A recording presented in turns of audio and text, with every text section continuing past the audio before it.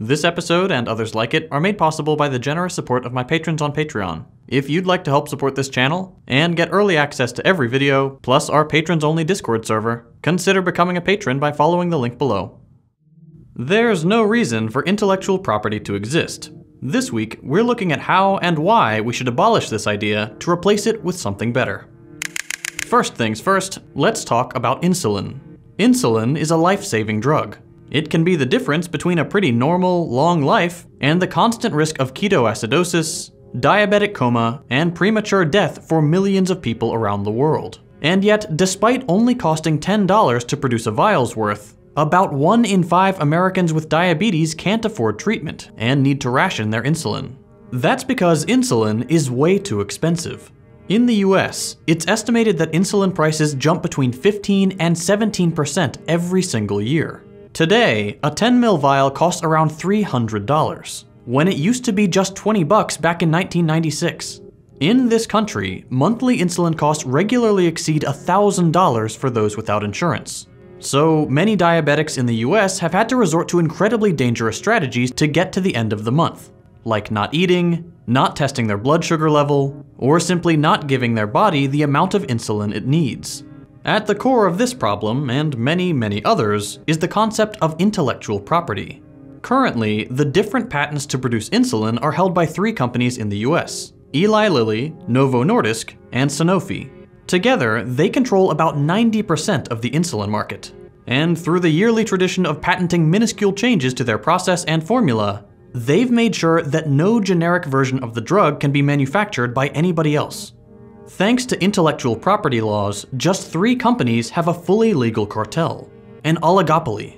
And all of this despite the formula for synthetic insulin being 100 years old at this point, and the original creators selling the first patent for only $1, refusing to rake in massive profits for their invention in the hopes it would be universally accessible someday. The story is almost identical with COVID vaccines. Just a couple companies own the patents to the most effective ones, and have been on a price gouging spree for years at this point. Seeing ahead of time how this would play out, all the way back in October of 2020, India, South Africa, and over 100 other countries went to the World Trade Organization to request that intellectual property restrictions be waived on COVID vaccines, testing, and treatment so that they could actually try to limit the dangers of this already deadly virus. But the patent owners are powerful, and so is the US, the country where most of these patents are registered. So they made sure they would stay quote-unquote protected, notably by hiring over 100 lobbyists to make sure their IP wouldn't be released to anyone. These companies, through the US's leadership, made sure that the WTO would refuse to waive existing restrictions, which it did for over 600 days, dragging out the pandemic for months while infections continued to spread. When finally these restrictions were waived, not too long ago and millions of preventable deaths later, the WTO's plan didn't even include waiving IP protections for tests or treatments, only vaccines. So, like with just about everything, poorer countries are forced to face the consequences of a disease we can mitigate and control without adequate resources. Not because we don't have the means to produce them, but because the knowledge required to do so is held for ransom. And the consequences are grim. According to Oxfam, for every life lost in a rich country, another 4 people have died in a poorer nation due to COVID. There is no doubt that universal access to COVID-related IP would have made a difference. In their attempt to justify this ghoulish behavior, pharma companies have argued that this is about protecting innovation. That without strong exclusionary IP laws, they'd have no incentive to produce these vaccines and innovation would just shrivel up. But they don't even believe this themselves. These same companies now defending IP laws like it's their favorite Minecraft streamer getting cancelled on Twitter are the same companies who, right at the start of the pandemic, desperately clamored for IP laws to be dropped in order to develop the vaccines we know today. This has nothing to do with innovation and everything to do with profit. Like everyone else who defends IP, they're kicking away the ladder. Using publicly available knowledge, or in this case, going around existing IP laws to develop something, then once they're on top, acting like IP laws are sacred natural rights that the state must protect at any cost, including tremendous loss of life. Climbing the ladder, then kicking it away so no one else can do the same. And who can blame them? This strategy works. The US has been doing the exact same thing for years. To become the industrial powerhouse of the 19th and 20th centuries, the US encouraged and actively engaged in IP theft. Once upon a time, Britain had kickstarted the Industrial Revolution, and in the process, set up laws to make sure its innovations wouldn't get out. It had used processes and resources it had stolen across the world, and now it was time to kick the ladder. But the US didn't like lagging behind, so some of the country's founding fathers made sure that any industrial spy willing to bring over the new technology of water-powered textile mills and those dope mechanical looms everyone was talking about would be legally protected in the US. So that's what happened. The first industrial machine in the country, this textile mill in Rhode Island, widely considered the birthplace of the American Industrial Revolution, wasn't the product of American genius and innovation, nor of the strength of IP laws, but plain and simple IP theft. Today though, now that it's at the top of the ladder, it's America's turn to kick. On the international stage, the US preaches the sanctity of IP laws, and has even built an international system of enforcement to go with it.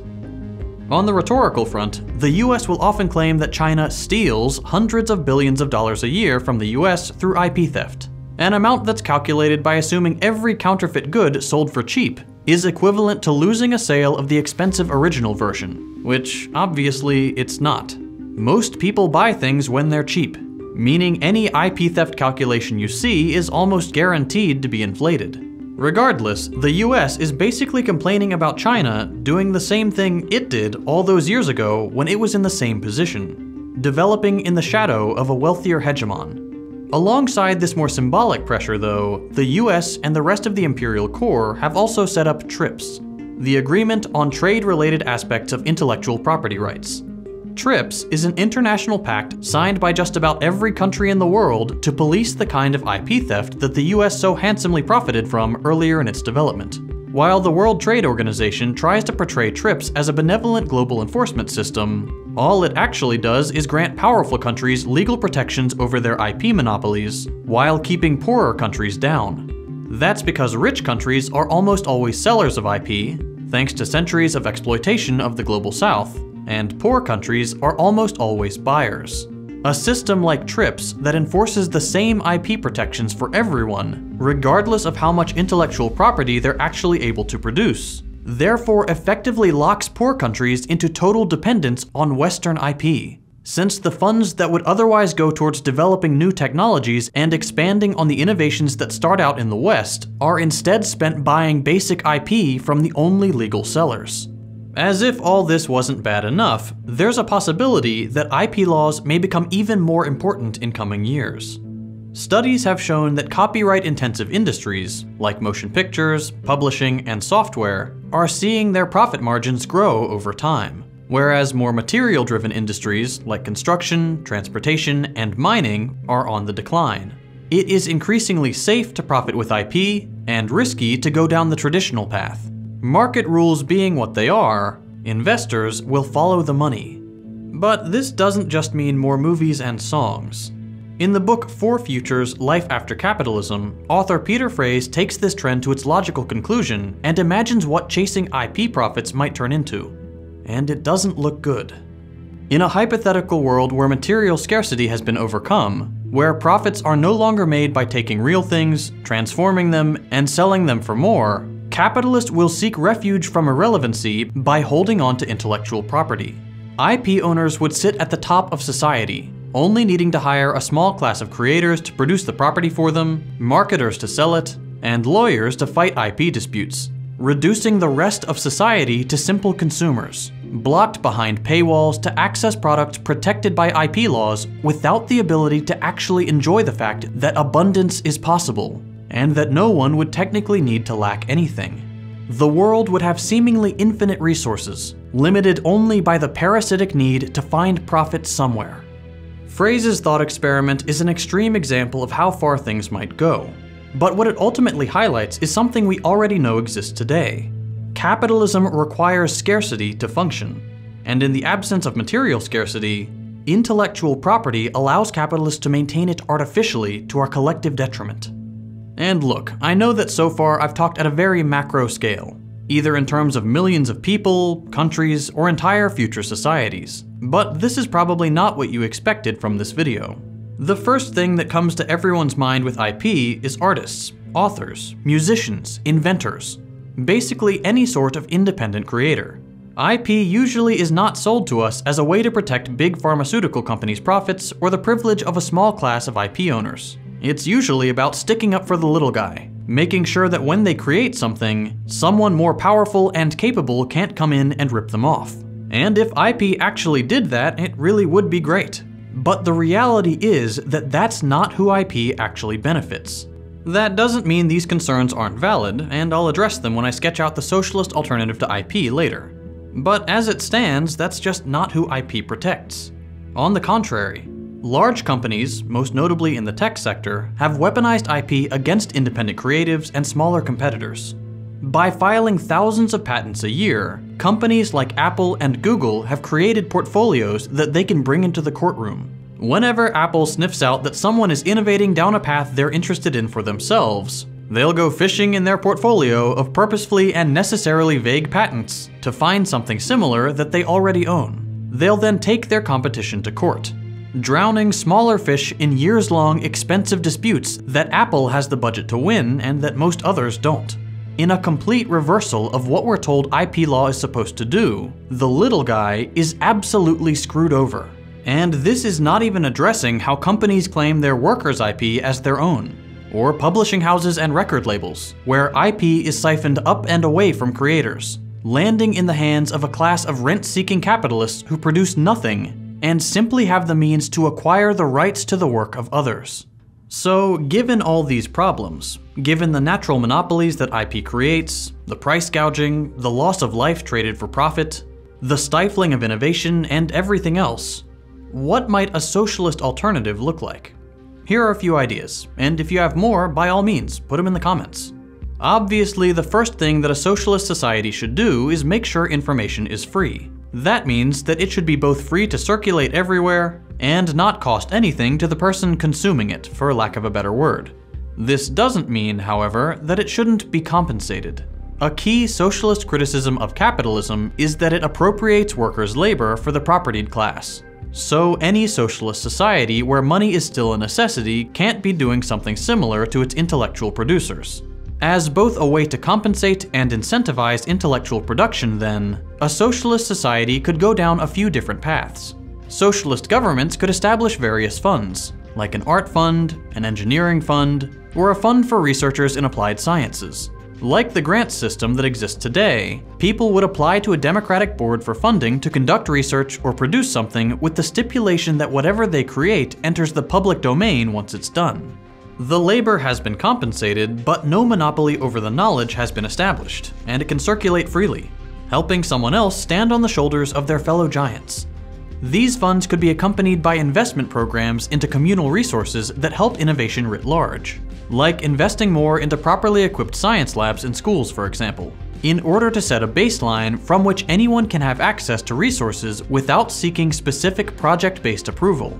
In addition, universities and other research institutions could obviously be staffed with people hired specifically to conduct R&D or produce creative work year-round, like exists today, without patents or IP claims being filed once the research is done. Since it's possible for this infrastructure to reject or otherwise not apply to some creators, a socialist society could also create a more decentralized platform for crowdfunding.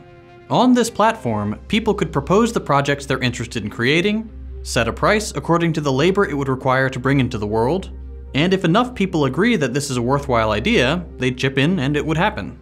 Here again, people would be paid for their work, but the thing they produce would be accessible to all for free. And the kind of freeloading that exists in any sort of system where money changes hands would be minimized by the fact that projects that don't get funded don't see the light of day. So if you want something to happen, you probably need to chip in. In all these ideas, labor is properly compensated without an extractive monopoly forming after the fact. You are still incentivized to innovate and can even get paid, so we're not exclusively relying on people creating for the fun of it, and what you produce can actually be used by everyone who might benefit from it, not just those who can afford it. In parallel, a sort of patent office could still exist under socialism, but only to keep track of the various intellectual products and prevent fraud. For example, to make sure that something you didn't write isn't being distributed with your name on it, or that something you did write isn't being passed off by someone else as their original work.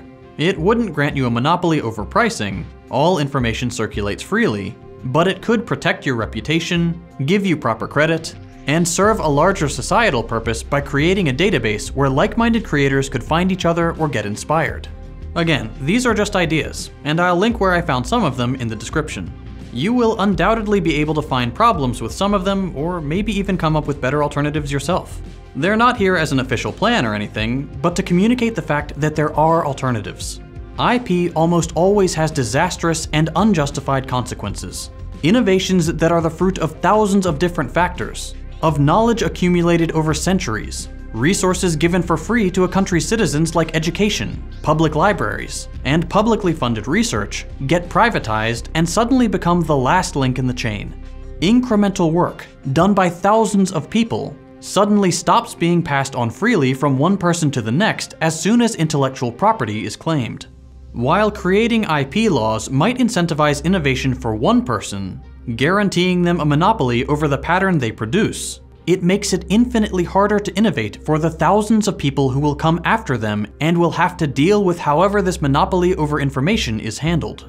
IP laws put a barrier between what a person creates and how others might use it, getting in the way of the development of new ideas and forcing everyone to try to come up with new knowledge without drawing the ire of IP tyrants. There's nothing natural about intellectual property rights, or any private property rights for that matter. They aren't handed down to us by God or the universe. They were created by capitalist and liberal thinkers to justify and enforce a calculated system of exploitation. We can easily come up with something better. A better, more innovative world is possible. I mentioned at the beginning of this video that this kind of content is made possible by my patrons on Patreon. As you can probably imagine, YouTube doesn't like to promote left-wing political content. I've gotten a lot of reports recently of people not getting notified of my new videos even if they have the bell clicked. Because of this, I'm having to rely more heavily on viewers like you to maintain my channel. If you like the kind of videos I'm producing and you're able to chip in even $1 a month, I would greatly appreciate the support. As a little show of that appreciation, every patron, regardless of donation amount, gets early access to every video, plus access to our patrons-only Discord server. It's a really fun place to hang out. We have everything from a recommended reading list, to a book club, to special channels for our neurodivergent and LGBT comrades. I also try to do a live Q&A with patrons every month, which is always a good time. We've built a great little community, and we'd love for you to be part of it. So if you'd like to help support my channel, join the Discord, and get early access to every video, consider becoming a patron at patreon.com/secondthought. If you enjoyed this video, consider dropping a like. If you hated it, a thumbs down. You can check out my previous content by clicking the links on your screen. Thanks for watching, and I'll see you next week.